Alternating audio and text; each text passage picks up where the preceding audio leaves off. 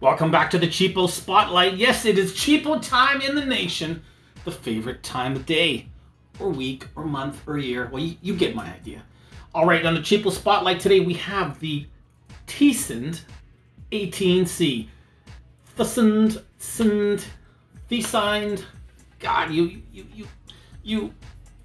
call it what you want to call it. I'm just going to call it a CHEAP-O multimeter. What's the name you say? Well, just about everything. Now, this is definitely a name that, besides being hard to pronounce, is sort of on the verge, the cusp, the cutting edge of cheapness. Yes, this brand is starting to show up all over the place with lots of CHEAP-O goodness. Alrighty, without further ado, let's get this review party started. A ruby, baby. Yeah. We're going to start things off by taking a look at what you get in the box. Actually, by also taking a look at what you don't get in the box, because sometimes what you don't get in the box is almost as important as what you do get in the box. Something like that. Bada boom, bada bing, bada bang. Yes, you do get that wonderful Get Top 9-volt battery. A couple of crocodile clips. Oh, they're kind of really tight there, but hey, you know what? Better than nothing. You do get your standard set of test leads, probes, whatever you want to call them. Well, these are pretty light. 1000 volt Cat 3. Yeah, take it with a grain of salt. That being said, they actually feel okay, and it is pretty long. I'd say that's a good almost 3.5, 4 feet long. So, yeah, not too shabby. And of course, you get the New York Times. You get your instruction manual. Basically, a piece of paper with a quick overview of exactly what this little guy is all about. But, it's always more fun. Gotta tell you, I actually like the color. It's, once again, a slightly different hue of orange. But yeah, it works. It works really nicely. I like what they've done with the color choice. The actual feeling in the hands, hey, you know what? No worries there. That rotary selector switch has that nice clackety-clack, and it is not going to get stuck in between ranges. Always a good thing. As you can see, this is a non-auto-ranging multimeter. For all our auto-ranging goodies out there, well, I'm sorry, but this is not the case this time. That's okay, because non-auto-ranging can be kind of fun and fast and, shall I say, furious? No. It's not a movie, damn it. It's a multimeter. Let's take a closer look at that selector switch, shall we? Starting off with the 20 millifarad capacitance range. Next up is 20 mega ohm. Diode and continuity. What would a CHEAP-O meter be without NCV? Milliamp mode, up to 200 milliamps. High current AC, up to 10 amps. High current DC, up to 10 amps. Milliamps DC, up to 200 milliamps. Volts AC, up to 750 volts. Volts DC, up to 1000 volts. Millivolt range, up to 200 millivolts. Transistor tester, or HFE. Finally, at the 12 o'clock, the one-off position. Alrighty, let's take a look at that display for the first time. Turning it on. Hey, I like it. Nice and big. Try out the backlight. Wow, bright. Now there is some bleeding there on the left-hand side, but it still is really bright. And hey, overall, nice and bold. And look at that bar graph display. This is a 4,000 count multimeter. Update refresh time is 3 times per second. But yeah, you do get that nice bar graph as well. So hey, for a CHEAP-O meter, I gotta say kudos for the bar graph. The other buttons starting on the top left are the hold, select, hold. Obviously, it is your standard touch hold. Find your reading, press the hold, and it will retain that measurement. Also, you have your backlight, and that stays lit for around 25-30 seconds before the auto shut-off takes place. Next one is a little bit more interesting. You don't see this everywhere. This is a true RMS/average button. So basically, when you're in, let's say, AC mode, you're measuring, let's just take a household current, for example, and your initial reading perhaps will be 118, 119 volts. press the true or miss, and voila, you should get a more accurate readout. We'll try that out shortly. Finally, on the right-hand side, we have the HFE or transistor tester to test those NPN or did a really nice job with the rotary selector switch in terms of the color coding. I do like that two-tone offset, easy on the eyes and easy to see. Another nice feature is the milliamp is on a separate input from the 10 amp high current. We've had that voltage reference heating up for about 15 minutes and we're sitting at 248, 49 millivolts, should be looking at 250, so pretty close, just not close enough. Next we want to see 2.50 and once again close, 2.49 volts. Taking a look now at resistance, these are the standard test leads, and although we don't have a rel feature on this meter, let's take a look and see if there's any resistance in these leads. 0.2, 0.1, 0.2, so very little, minute, and you can always subtract that, do the math when you're taking a measurement, but 0.1 ohm is really nothing to worry about.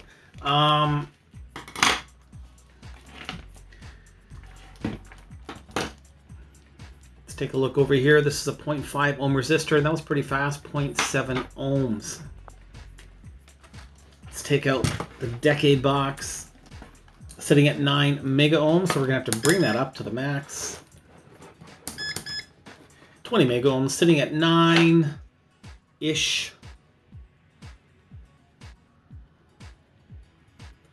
All right, let's take it down a notch to 8 mega ohm, 6 mega ohm, 3 mega ohm, 1 mega ohm, spot on. So fairly fast to settle, looking good. Diode testing is next. Here we go. We're going to start off with a standard diode, looking for that forward voltage drop. And there it is, 5.93 volts. Next up, light emitting diodes. Here we go. And I've had a few questions in the past. You know, how often do you actually test LEDs? Why do you use them in a multimeter test? And believe it or not, at least personally, I go through a lot of LED testing, so I think it's kind of important to have a meter that can at least light them up. Here we go, starting off with the green LED, and it is lit up ever so barely, and we do have a forward voltage drop. Nice to see. Next to the yellow, same thing. Over to the red, yes, indeed, lit with a drop. Moving over to the blue, it is lit, but we do not have that visual indicator.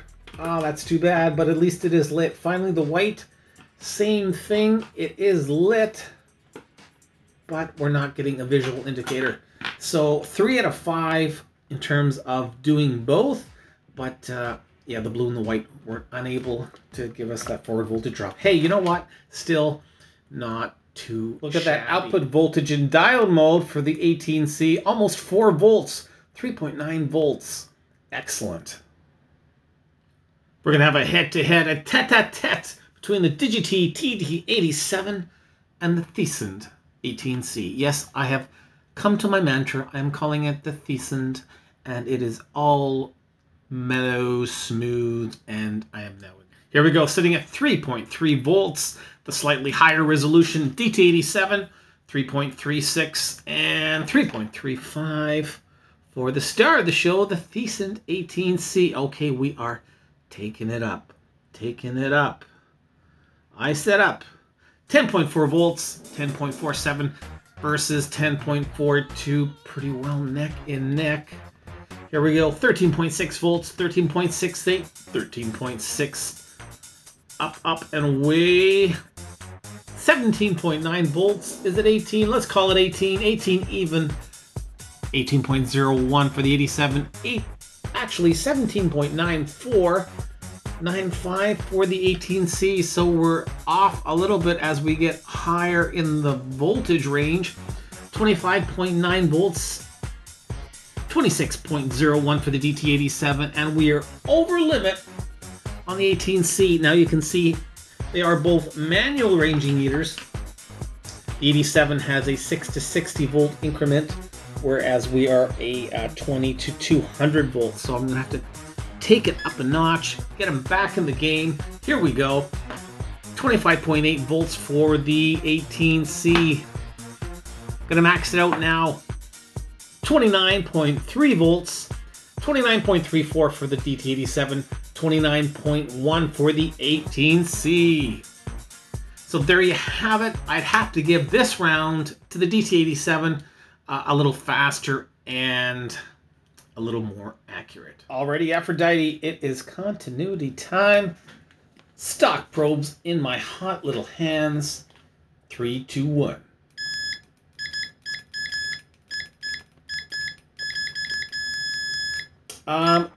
Latched. It's you know, it's on the verge of being good, but it's kind of just there.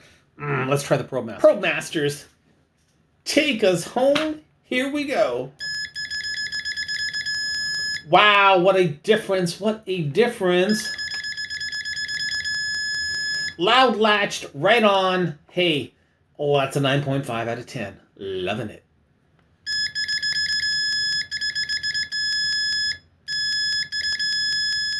Maximum output in decibel mode. A very nice 78 dBAs. Loud and latched. Love it. Sitting in AC mode. Now, they don't call this a true RMS meter. They call it a true average. What the hell does that mean anyway? At the top here, we have that true average button. And this is what we have to press when we want to get a true RMS reading. We'll start off with a basic AC test without invoking the true RMS. And here we go. It's coming up as about 122 volts. Now what we're going to do without removing the test leads is we're going to hit our true RMS button. And bada boom, bada bing, bada bang, 121.5 volts. Disable the true RMS, we are up to 122.4, about a volt difference. So kind of a nifty little feature. Nonetheless, I think that's kind of neat.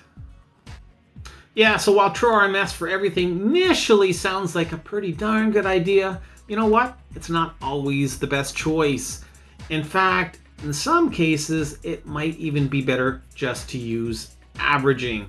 Especially if we're talking like low-level signals because of settling time, what have you. So yeah, it's always nice to have this option to take off that true RMS and go into average mode. That's what I call sizzle. Next up is capacitance. Now this is a 20 millifarad, 20,000 microfarad range. Pretty darn good. We'll start off with the low side of things. A nice 4 nanofarad, 4.3 to be exact. I'm just going to stick that directly into those inputs. And look at that. Bada boom, bada bing, bada bang. 4 nanofarad, spot on. Next up, a 4700 microfarad capacitor, electrolytic. Here we go. In the millifarad range. And there we are, 4.49. Nice. And finally, a 10,000 microfarad or 10 millifarad. It is thinking we're getting a nice visual display. And boom. 9.83 millifarad, excellent. Next up is fast. NCV mode, and I gotta say this is very sensitive. Probably one of the most sensitive NCVs I've seen in a while. Go figure. So putting it into NCV, EF, and right away because we are surrounded by electronics, it is coming on. And look at that! Wow, this guy means business. Yeah. Now if I take it away from all things electronics, it stops. And believe me, there's a lot of electronics in the lab. But as soon as it comes anywhere near, it is non-contact voltage business, baby. Wow. Already it is time to go into the dark side. Yeah, we're going to do a teardown, baby. Here we go.